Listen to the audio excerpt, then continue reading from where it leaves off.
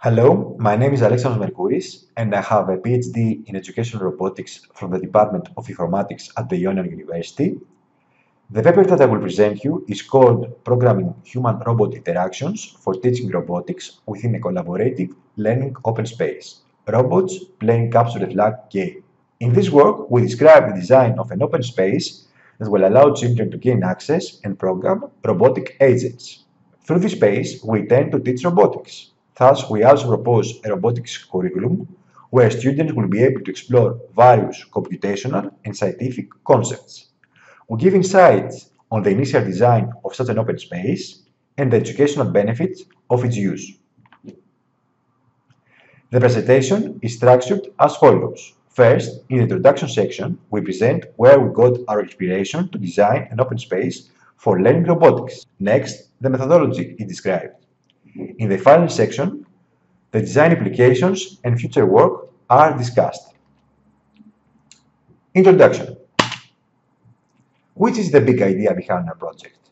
The idea is to create an open space that will allow participants to gain access and program robotic agents to play collaborative, competitive games in a physical stadium arena. Students will be able to explore various computational and scientific concepts as they develop human-robot interfaces for the remote control of the robotic agents. We are inspired by Brett Victor's vision on seeing spaces. We similarly conceptualize an open space as an environment like a workshop or a makerspace for enabling understanding instead of building robots.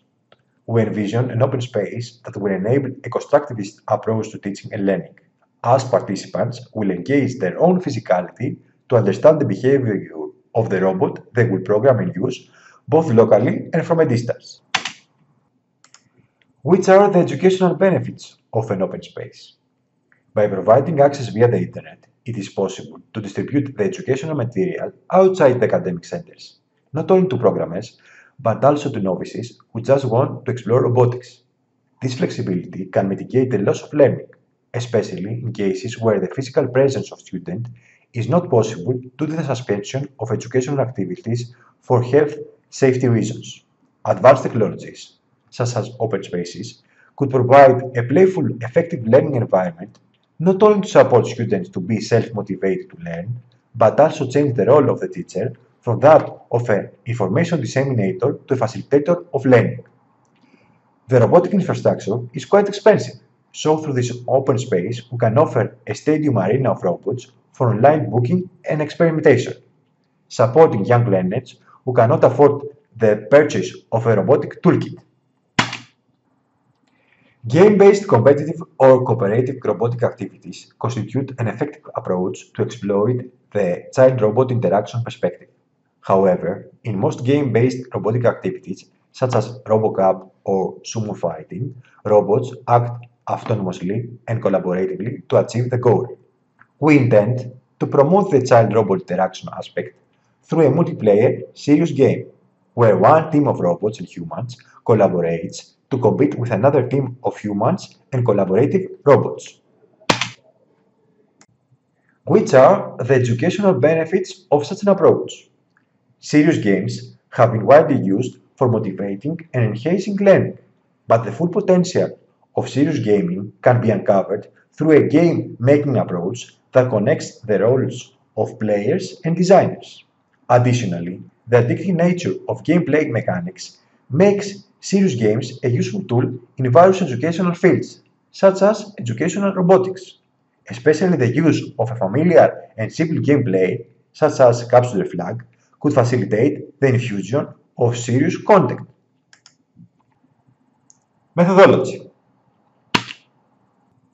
Here we can see an overview of the open spaces design and the diverse styles for controlling the robotic agents locally and from a distance.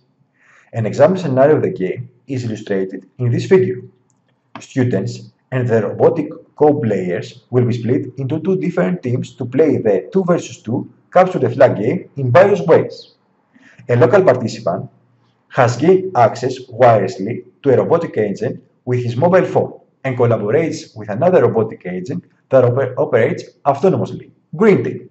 The opposing red team is made up of two robotic agents that are controlled by two participants connected remotely through the internet. Each team will have a base where the flag will be allocated inside the arena. The goal of the game will be to capture the enemy's flag using the robotic agents and bring it to the base as many times as the game organizer decides. Additionally, the robotic agents will have to protect their flag.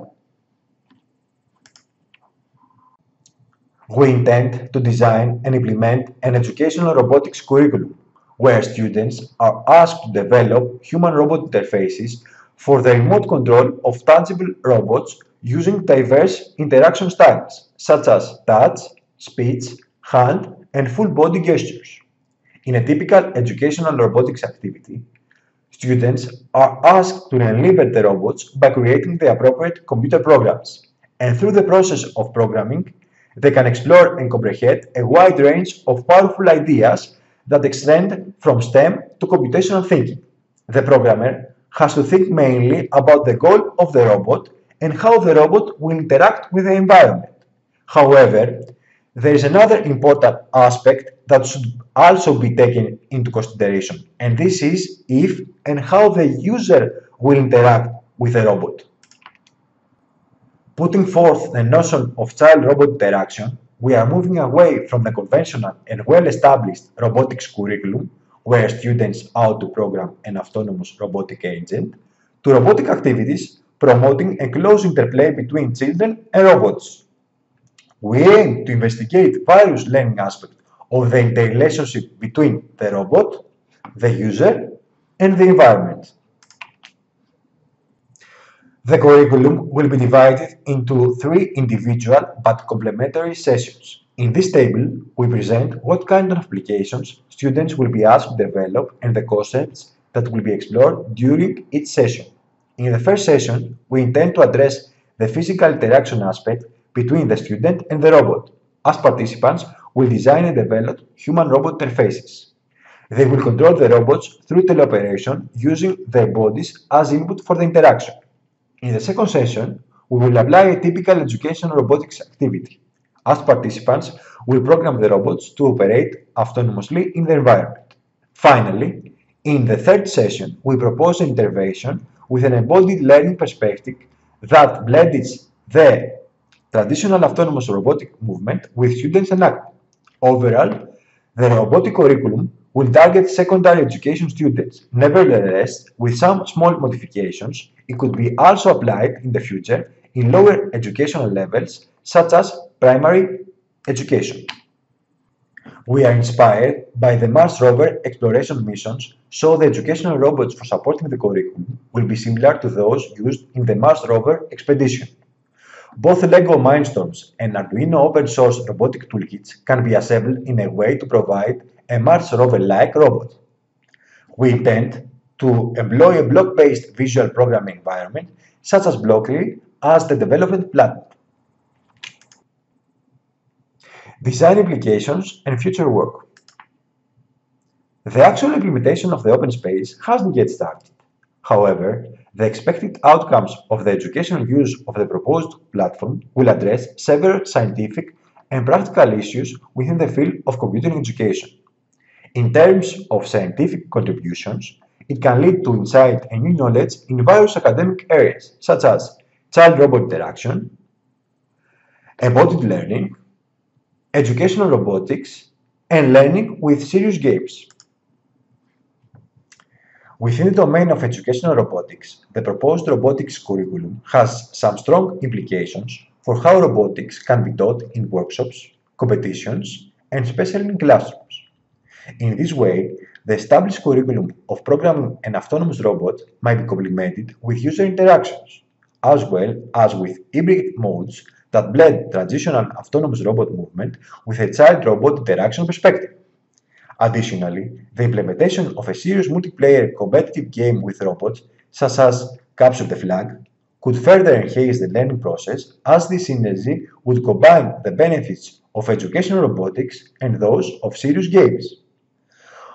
Finally, we can distribute the pedagogical content outside the formal educational settings, creating an open space for experimentation and learning, and therefore making robotics more approachable. Thank you.